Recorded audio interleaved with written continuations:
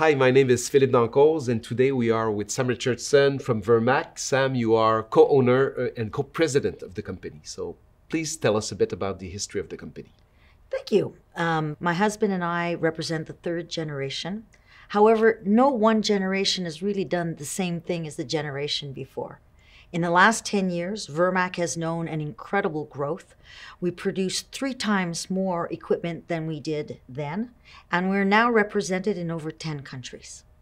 This year, Vermac decided to update its vision and its mission. Why was this important at this moment in Vermac's history? With the growth that we had over the last 10 years, it was important to have a mission and a vision that resembled us, that spoke to us today as to who we are today. We've grown up over the last 10 years, and it was important that our mission and our vision follow us.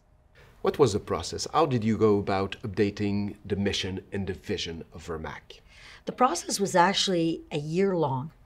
It was made up of small groups, individual workshops, so that the information came out from the ground up, not from the top down. So really you wanted to involve everybody, so that's the mission, the vision was really coming from the words of the people in the company. Exactly. Today we're presenting Vermac's new vision, and it goes like this. A world where Vermac's innovative technology makes our roads safer for drivers and workers. Sam, tell us where this new vision comes from. At Vermac, one of our biggest concerns is ensuring driver and worker safety through the construction zone. We also have developed a reputation for being a technological leader, and we bring these technologies to solving the problem of safety. What's involved in this mission, Sam?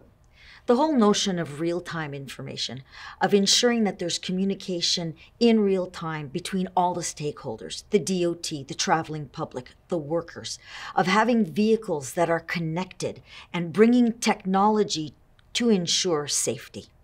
There was a lot of work done this year at Vermac revisiting its values. Sam, tell us a bit about the process you went through to restate clearly these 5 values. It was a process that took us over a year. We had small work groups. It was important to make sure that our DNA, who we are as a company, came through. And the only way to do that was to ensure that it came from the bottom up.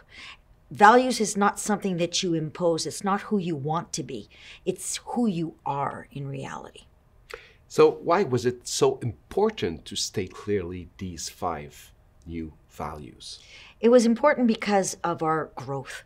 When we first created our values for the company, we were probably about 80 employees. We're now over 300. We're on 2 different manufacturing sites. We have to make sure that we never lose sight of who we are and what's important to us as a company. These 5 values direct our actions.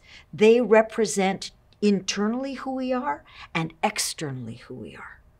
So it's the best way to sing the same song all across the company. Exactly, to make sure that we're preaching out of the same prayer book. So thank you, Sam, for taking time to present us these 3 important statements that will guide Vermac's life for the next few years. It was important for us to share with our trusted partners our vision, our mission, our values.